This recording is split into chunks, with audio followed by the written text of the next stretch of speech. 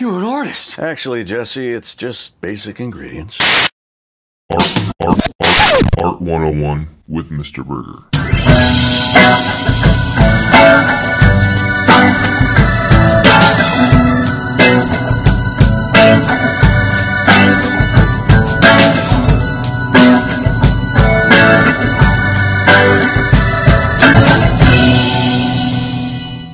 Scholars, welcome back to another episode of Art 101 with me, Mr. Burgher. I'm a professional artist, a master educator, and I try to provide you with the best in art historical content. If you like the content, like, share, subscribe, share it along. It helps me with the algorithm, it helps me grow, it helps with, I don't know, it's just helpful. So, you know, help a fella out. And, yeah, thank you. First of all, you need to cut that long that you got dripping and all that shit, you know, cut it down like my size or something, you know. Don't you cuss on this here radio. You know, there are those folks that we put up on a pedestal for one reason or another. Maybe they've accomplished something great in their life, or they've done something political, or they've done something athletic, or whatever, that we're like, whoa, that person is the coolest. The greatest, you know, we idolize them. And, you know, oftentimes they say don't meet your heroes because of that letdown that's possible.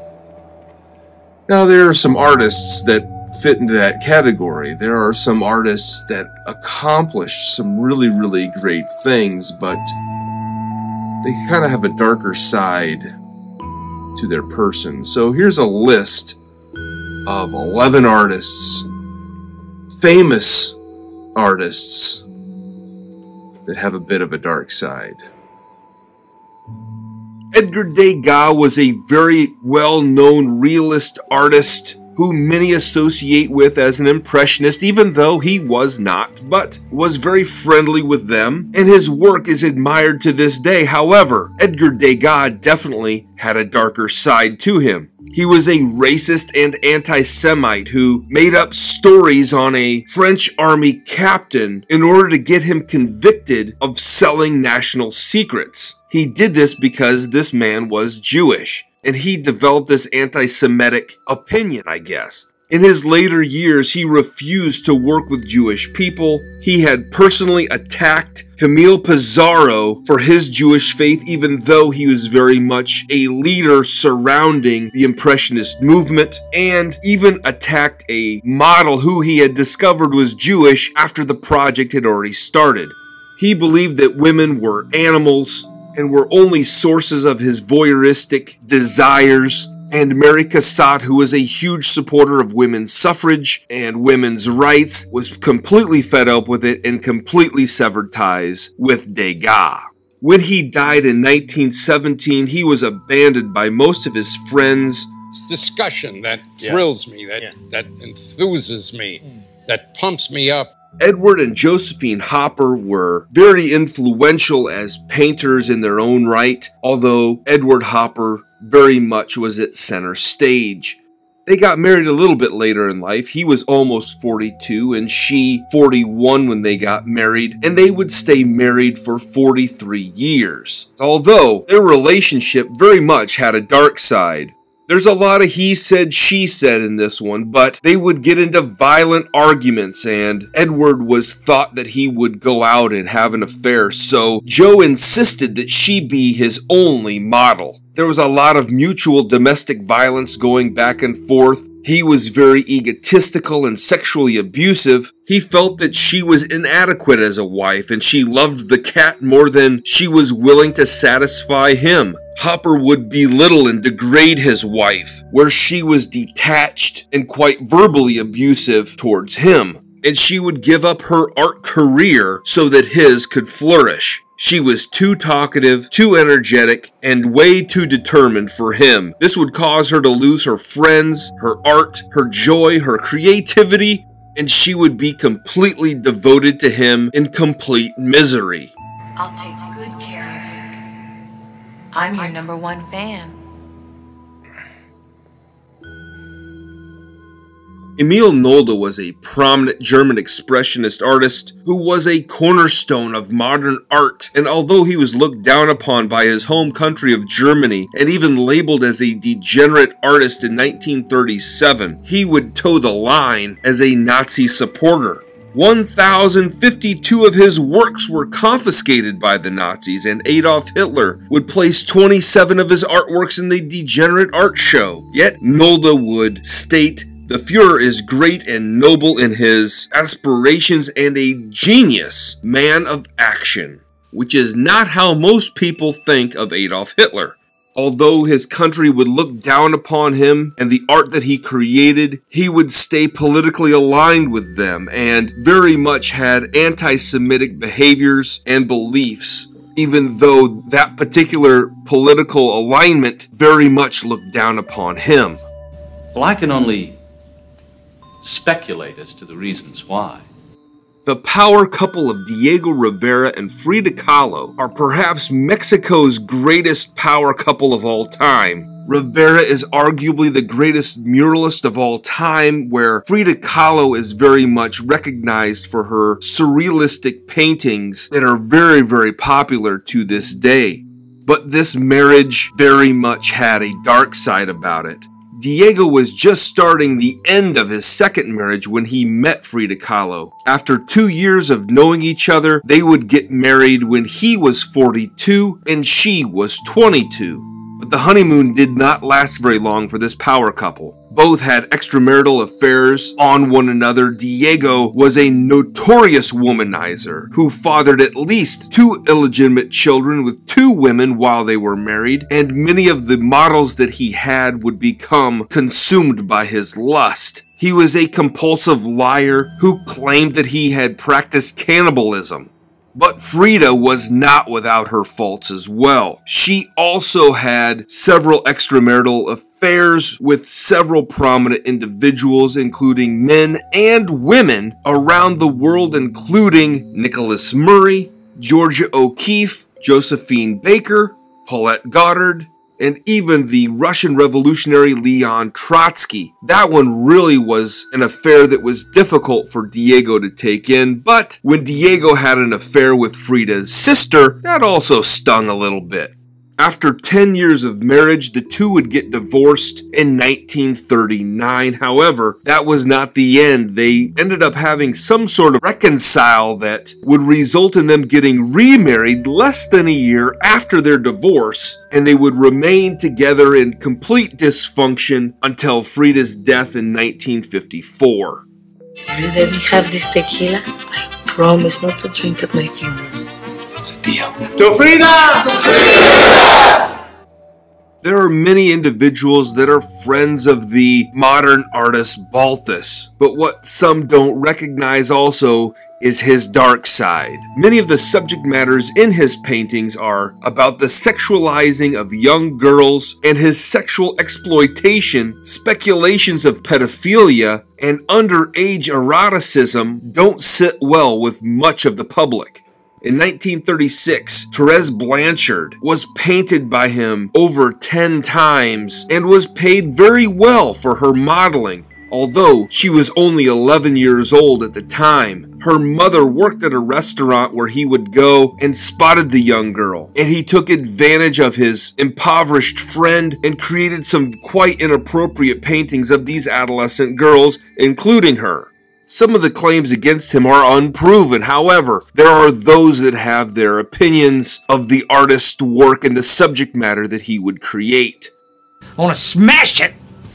Paul Gauguin is a very well-noted post-impressionist who brought the area of symbolism to prominence in that post-impressionistic time. He was one that many looked up to, including Vincent van Gogh, whom he lived with for a very short period of time. His work is highly known and respected, and it is somewhat common knowledge that he went from being a stockbroker into the art scene, transitioning from a hobby to a professional. However, he very much had a dark side about him. When he transitioned from a hobbyist to a professional, he would leave his wife and 5 children so that he could run around and do his own thing.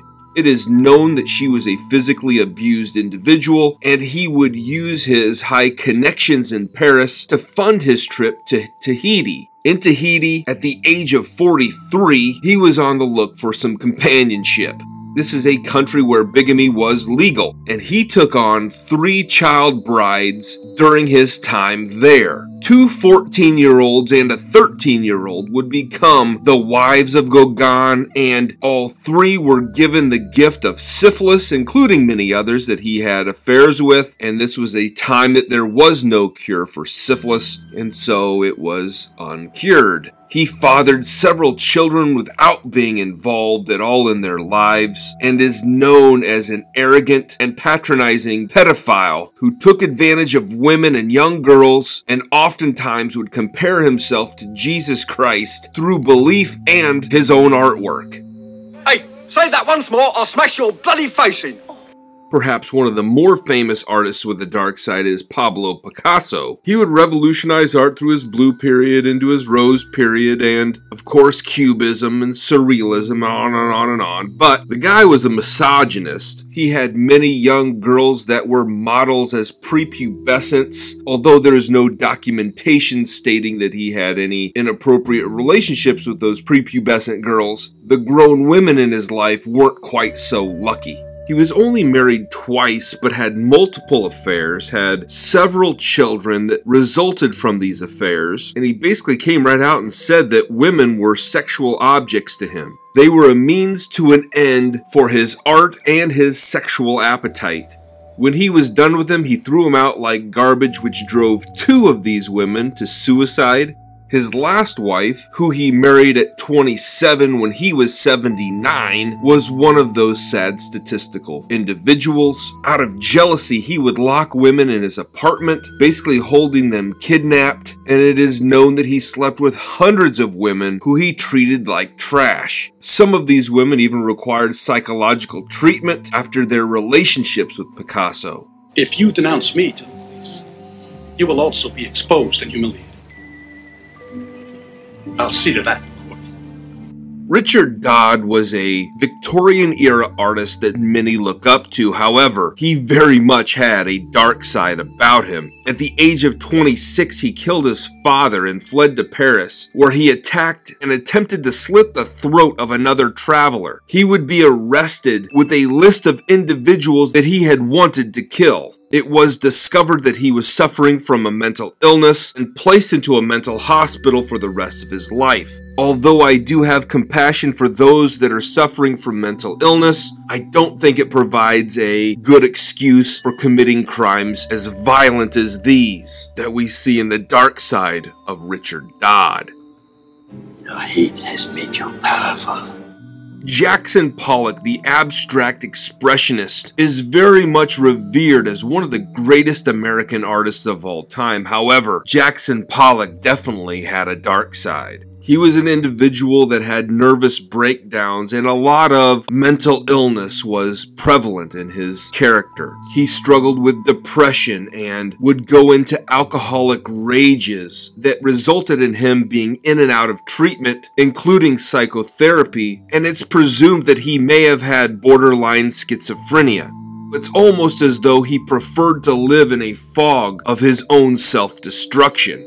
He had gotten into an affair and was very much cheating on his wife, Lee Krasner, as she was growing to more and more popularity as an artist in her own right. She was traveling in Paris, and he had gone to a party with 2 women, one of which was his mistress. Leaving the party, the women got into his car as he was driving drunk down the road. As he passes out, careens off the road, smashing his car, which resulted in his and the other passenger's death. The only survivor, his mistress, had very little remorse for anything that had occurred. If he had died of a liver disease, it would not have been as glamorous. Him dying in an automobile accident became almost a James Dean, Camus kind of mythology. That helped the romance of the great artist, the romantic artist, not to live it out, to die too young before you become old hat, you see. So it also created a value structure, because the paintings before that, oh, he must have sold blue poles for $3,000, and now it's priceless, but when it was sold to the Australian government, it was $2.6 million or something. Now, if he were alive, that would never have happened, but he was the first one who started the ball rolling in getting those kind of prices. So the art market was created out of Jackson Pollock's tragedy. Michelangelo Caravaggio was a Baroque master who would revolutionize art through his uses of chiaroscuro and was very much looked up to for his skills in art. However, he very much had a dark side. He fought and drank, and there are many examples of unruly and violent behavior that he was involved with. He was reprimanded for fighting other artists, wounding a soldier, throwing a plate of artichokes at a waiter, ripping the stones out of the cobblestone road to throw at the police, shooting guns in town, smashing the window out of a landlord who locked him out of his house because he failed to pay rent for 6 months. He attacked a notary with a hatchet because he was a little too into his prostitute girlfriend. He assaulted a judge, broke out of prison. He killed at least 2 people in 1527 at the sacking of Rome. He killed a police officer who killed his brother. He killed a witness that saw him committing a crime so that he would not testify against him in court. Another person was crippled so they would not testify him in court. And he was involved in a tennis match that escalated in violence, where he actually committed a murder there. He was definitely a skilled artist, but he was not someone you would want to be associated with. He's the bad guy.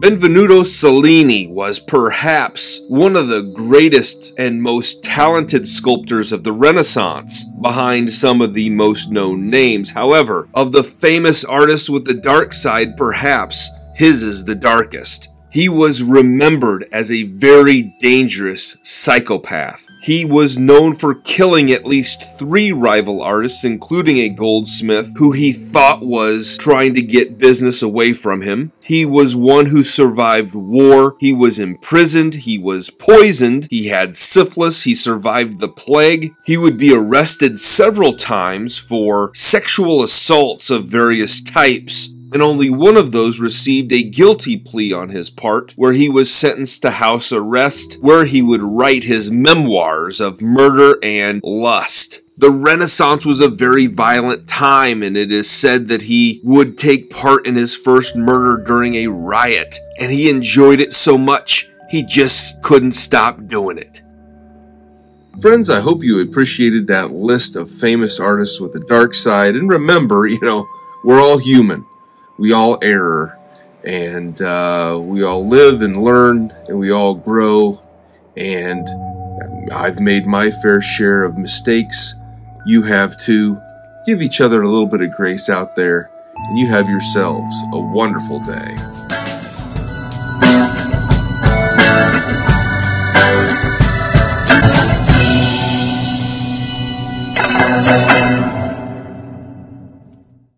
Can I be honest with you? I don't care.